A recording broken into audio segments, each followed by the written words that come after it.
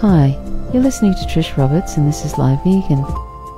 I wanted to share with you an article today by Wrenn, and it's called Are Orcas Covered Under the 13th Amendment? PETA has filed suit against SeaWorld for violating the constitutional rights of orcas. The 13th Amendment, quote, prohibits the condition of slavery without reference to person or any particular class of victim, end quote. Because the amendment does not specify humans, PETA, that's PETA for the Ethical Treatment of Animals, is hoping to win freedom for the incarcerated whales. Presumably they hope to challenge the property status of all non-humans, should they win the case. It seems for once PETA might be on the right track. It is true orcas are slaves. They are persons treated as property. They are held against their will and exploited for profit. Undoubtedly, sea park mammals have miserable histories and live in conditions nothing short of deplorable for highly social animals of the open sea. However, whether or not the 13th Amendment is applicable in this situation is another matter. This is certainly an interesting approach to non-human animal advocacy for PETA, as it recognizes the personhood of non-human animals and draws attention to the orca's property status. But it remains that this campaign is characteristic of neo-welfarism, and is fundamentally flawed in at least two areas. First, legislative activism is unlikely to be successful without a public that is sympathetic to the change. Non-human animals are recognized only as property to a level above and beyond that which human slaves ever experienced. In fact, human slaves were often compared to non-human animals as a justification for their enslavement. So with non-human animals as their comparison for slavery everywhere, it is apparent that their property status is heavily ingrained and normalized in human-animal ideology. The property status of non-human animals is so thoroughly taken for granted, we will first need drastic ideological change to correct this. Until the public comes to see non-human animals as persons, worthy of equal consideration, no court is likely to recognize their personhood and grant freedom.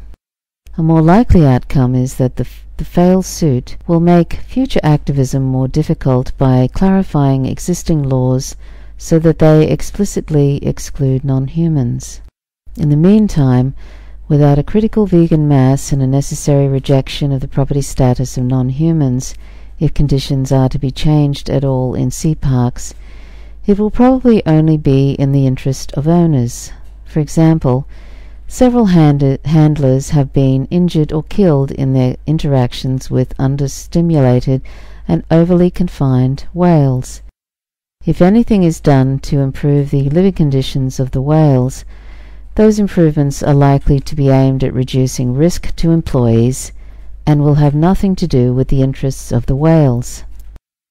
Additionally, any improvements are likely to be minuscule and insignificant. Orcas will still be stolen from their families at early ages, repeatedly and forcibly impregnated, and confined for the duration of their lives. These conditions are inherent to sea parks, and no amount of improving will make them anything less than torture for the non-human animals involved. Furthermore, minor improvements will only make the public more comfortable with the confinement of these whales. This comfort, of course, is compounded with the sea park's misleading claims to their integral role in conservation and increasing public awareness. Secondly, this campaign is terribly speciesist, as it only focuses on one charismatic megafauna. The orca, of course, is a wildly popular species and holds a special place in our culture. The orca industry, in other words, is an easy target. Even if this suit was to succeed, it would single out certain species as more deserving of equal consideration than others. Orcas make up a tiny fraction of the non-human animals exploited by human animals. Singling out orcas takes advantage of pre-existing appreciation for the interests of killer whales and does nothing to challenge the largely unquestioned use of other species. This suit excludes the vast majority of oppression and supports our already schizophrenic thinking about which non-humans are worthy or capable of personhood and which are not. So Peter's See Well campaign is unique in that it draws the public's attention to the personhood of orcas and their property status. The campaign is ultimately counterproductive and confusing. It will inevitably fail and subsequently strengthen laws against future challenges to the property status of non-human animals. Further, it is likely that this campaign will result in minor and insignificant improvements to the sea park industry, which will only increase public comfort with non-human exploitation, improve working conditions for employees, and perpetuate torturous confinement and servitude for the orcas. Furthermore, this campaign will single out certain species as more worthy of equal consideration than others. So unfortunately, Peter appears to be going about things in a way that could only detriment the cause. We need to spend our limited time and resources on building a critical vegan mass, not strengthen systems of oppression through ineffectual legislation and speciesist single-issue campaigns. Only when a critical vegan mass is achieved can we tackle the legal status of non-human animals. All non-human animals. Thanks for listening. You can find LiveVegan on Facebook. That's facebook.com/LiveVegan.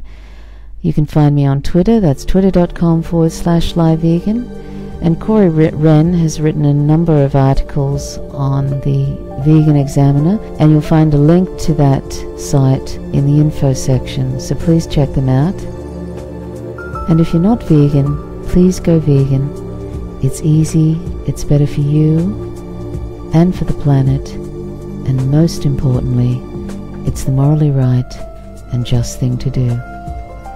Till next time, bye for now.